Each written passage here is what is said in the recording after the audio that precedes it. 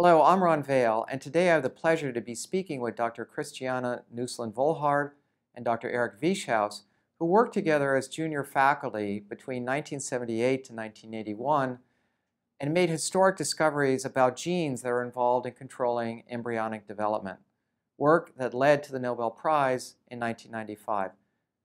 So thank you very much for joining us today, and perhaps we can begin by describing some of the work that you did and the discoveries that you made. I started working with flies with the idea to find morphogens by mutations in their genes. At the time, people were trying to isolate factors which would alter or change embryonic development. And they did that by cutting and slicing experiments, essentially. Transplantations, centrifugations, all these things. And all these experiments had lots of artifacts. And at the time in our institute, there were people who did genetics in bacteria, trying to identify genes involved in DNA replication. And I figured if one would apply the same method to development, making a mutation in a gene which is really important for embryonic development, then you should see it in the phenotype, and the gene would be encoding something we are looking for. And this was an idea which somehow, Drosophila genetics had been done, but mostly on the structures of the adult fly. Only very few people looked at embryos at the time. And Eric was one of them. Yeah. And I met Eric in Walter Gering's lab in Basel, where he was already finishing his thesis on Drosophila embryology. And I found that extremely exciting and learned a lot from him. And then we joined later. Yeah.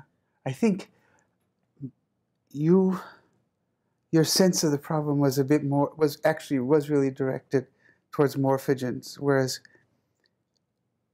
I came into the field, I think, because I had, as an embryologist, I didn't have the molecular training, or even the genetics training in a certain, I worked on flies all my life, but what really fascinated me was watching embryos develop, and that these things happen that are reproducible and mysterious, and in some way had, by that time, we knew had to depend on specific proteins and therefore specific genes.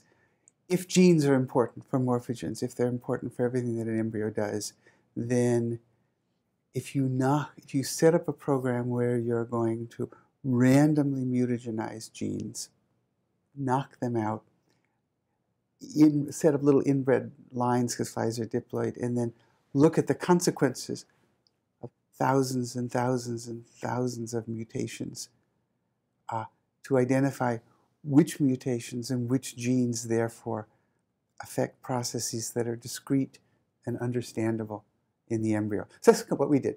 We struggled to do it for several years to figure out how we could do it. It took some time until we focused in on this project. And how to do it, because people had done mutagenesis. Ed Lewis had figured out how to use EMS to induce mutations. There was a huge, wonderful thing about flies. Was people had worked on them, so we knew how to do stuff.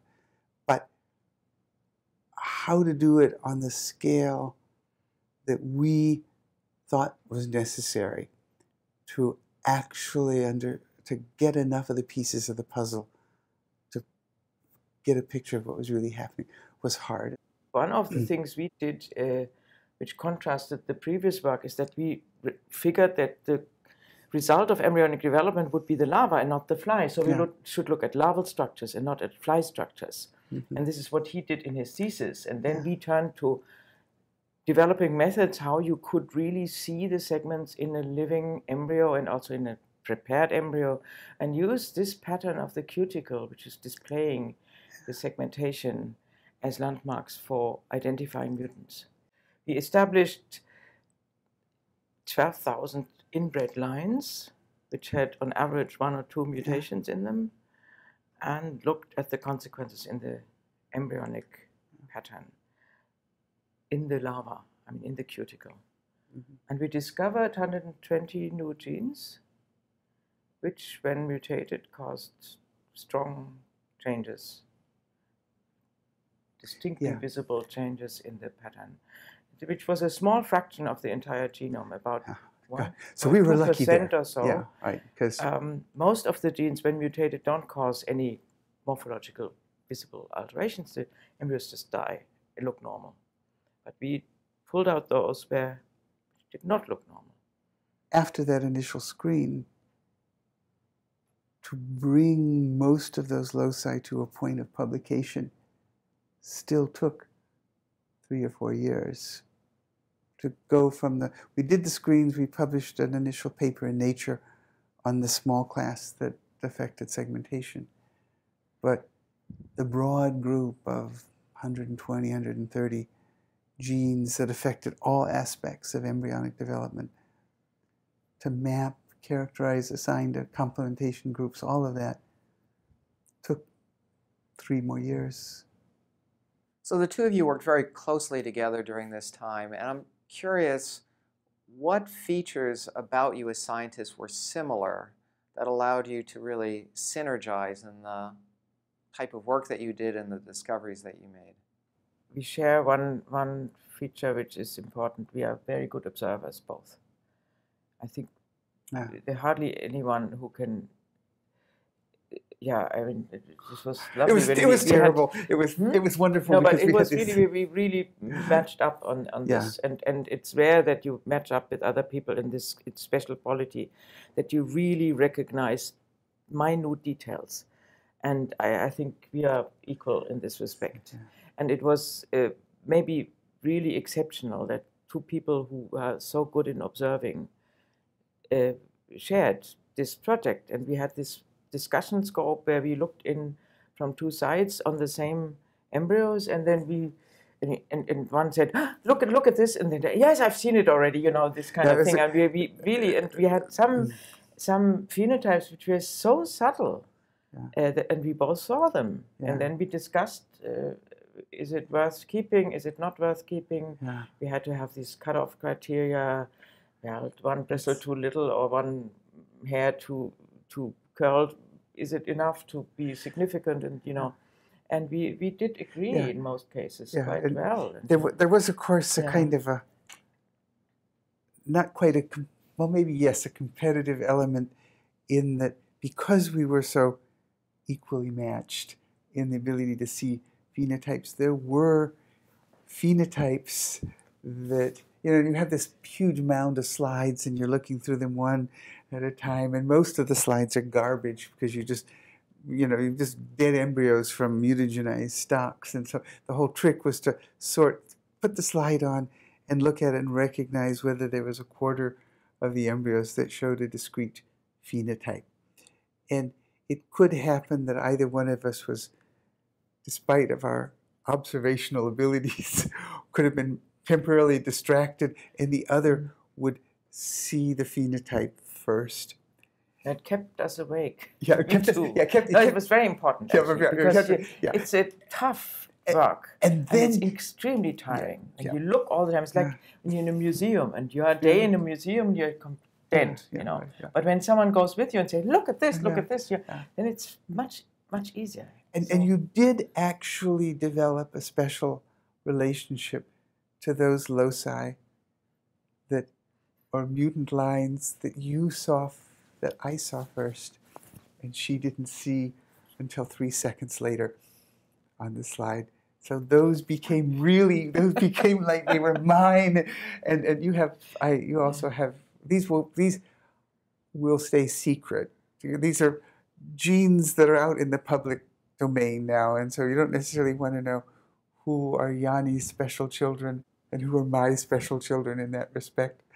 So Yanni, I was struck by one of the quotes in your Nobel Prize biography, which said that we realized that the screening for embryonic mutants would be very rewarding, and that we were the only people in the world that could do it.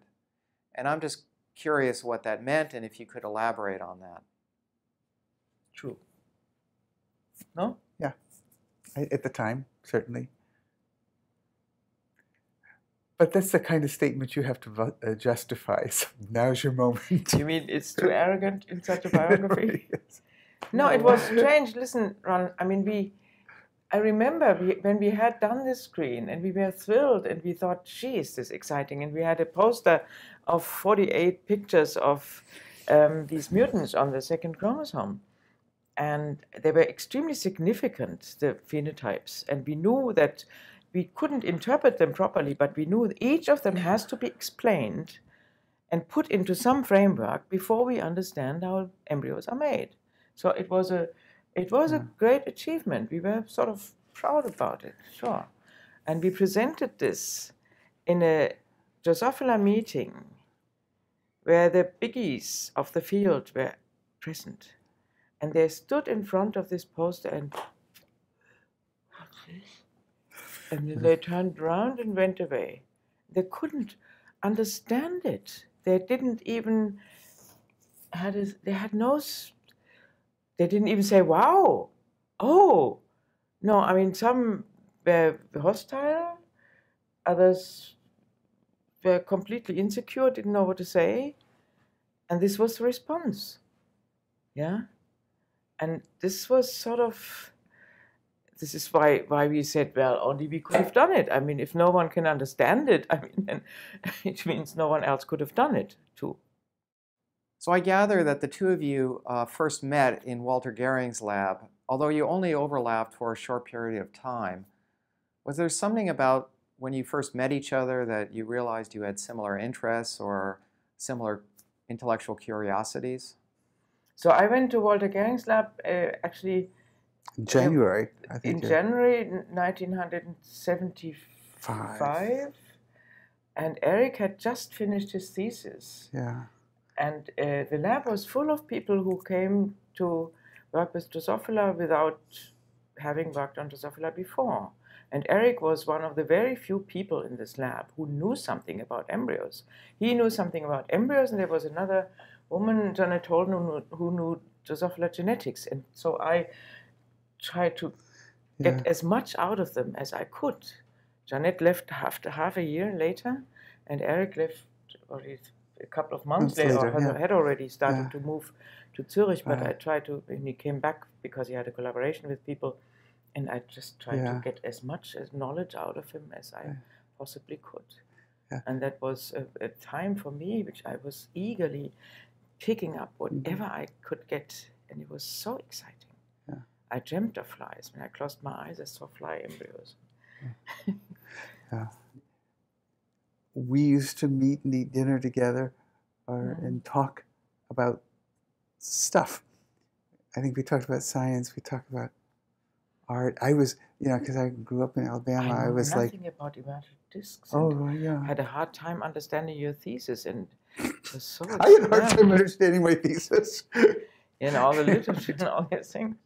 But we had other common interests too. I mean, music and drawing and art. So both of you then did your postdocs, and then you both got hired at pretty much the same time at the European Molecular Biology Lab. Was that just a coincidence, or was there some planned synergy that brought the two of you together? I was looking for a job after 2 years in Walter's lab. I had an EMBL fellowship which ran out, and he and I didn't hit it off together too well, actually. And I wanted to leave, but I didn't have a place to go. So I applied to the EMBL, which was new at the time. It was sort of the second year or so. And I didn't get a job because people said, well, maybe she can't do that alone. She has just started working with flies, and in case some other fly people come to the lab, yes, maybe, but not alone. And then I first got another fellowship and went to Freiburg, spent a year in Klaus Sander's lab, and embryologist, insect embryologist. And then I got the offer from the EMBL. And they had, in the meantime, asked Eric. You have been asked, haven't you? I was asked. You haven't even applied. I hadn't applied. He didn't have to apply. He just was asked, would you be interested in coming to the EMBL? What a luxury. Yeah, it was pretty cool. Whereas I was sort of struggling, and I dreamt of being out of employment and didn't know what to do. And I wrote letters to people I didn't respect, and begged them to give me a job. It was really tough because I had started working with flies only when in the age of 32. I had done a long PhD, a good, interesting PhD on bacterial genetics, bacterial molecular biology. And then switched to flies with great enthusiasm, but rather short time. And in the lab, in Walter's lab, I had published a paper in contrast to all these other brilliant postdocs who took them much longer to publish something. But I didn't get a job for that because this was not a field it was not a big field, and people were, and I didn't get credit for what I had done before. So for me, it was a tough time, I must say. And then when I got the job at EMBL, I was of course thrilled, and together with Eric, great fun, yes. But they treated us in a way, maybe we can take this risk. It's not so expensive. Let's take these two guys and put them in the smallest lab in a very small. We had an office space together, 2 by 2 meters, and. So we discussed a lot, I think. But not in this space. Right. And the lab was really so small that it was a bit hard. But we didn't bother too much, and we just tried to get our microscopes working and going. And we got a technician, shared technician, and a fly a girl who took care of the flies. And we had a good setup. We had no students. There was also no discussion of whether you get a PhD student. We just were on our own. So we were a two-headed group without a body, essentially. Yeah. Essentially for us, being in the lab, having the facilities that were available at the EMBL, not having to worry about teaching, not having to worry about money, being in this small group where the most obvious thing for us to do was to push forward this common experiment. That was enough. I mean, there we were, and we could talk. We talked with each other a lot, and that was. And then you went off, and you knew other people. It wasn't totally enough, and it wasn't that we were totally isolated. But the reason why it worked was that we were intellectually dependent on each other. So I was wondering how your experience might be relevant for young people today who obviously are trying to start their own careers and achieve their own independence, but also want to collaborate with one another. The good thing about collaborations when they work is that you do have two people, that they are really good, and they, even if it's not truly yin and yang complementarity, it is an overlapping synergism that's hard to predict. But I think that's why you are really lucky in your career if you're able to collaborate. Yeah. In this case, I think none of us could have done this project alone. Yeah. And it got much richer with two of us. Also, the quality of the analysis. I think this is not just that maybe we could have discovered 120 genes, but how you describe them and how you put them in order. I think that was really much better with us two together compared to each of us singly. And I think it's the best project I've done in my life. I have to obviously say that it was the great time in my own career.